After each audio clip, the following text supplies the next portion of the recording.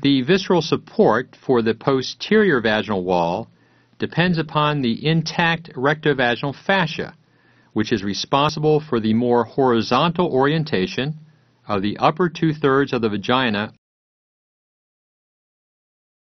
over the muscular levator plate. The rectovaginal fascia is located in the rectovaginal space and underneath the posterior vaginal epithelium. This layer supports the upper vagina from the apex of the perineal body, laterally along the iliococcygeus muscles, and posteriorly to the uterosacral ligaments and cul-de-sac peritoneum. The rectovaginal fascia continues to the level of the ischial spines and thus overlies the sacrospinous ligaments. The perineal body is shaped like a pyramid, with the square base between the anus and vaginal introitus. Its height is 3 to 4 centimeters, with the apex located between the lower third and middle third of the posterior vaginal wall. The levator plate is the tendinous support formed by the fusion in the midline between the rectoanal junction and the coccyx of the levator ani muscles, pubococcygeus, puborectalis, and iliococcygeus.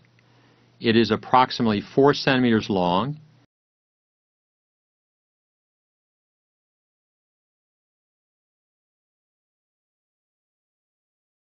and establishes a strong, dynamic platform against which the upper vagina and rectum are compressed during valsalva stress in order to prevent vaginal prolapse.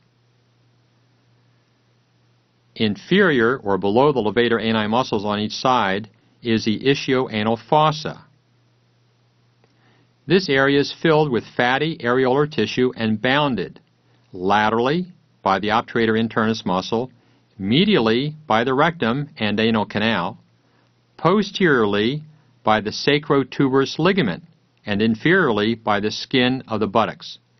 The pudendal nerve and internal pudendal vessels are located along the side wall of the obturator internus muscle in the pudendal or Alcock's canal. The pudendal nerve and vessels give rise to the inferior rectal or hemorrhoidal branches, which traverse across the ischioanal fossa to service the anal canal, sphincter ani muscle, and anus.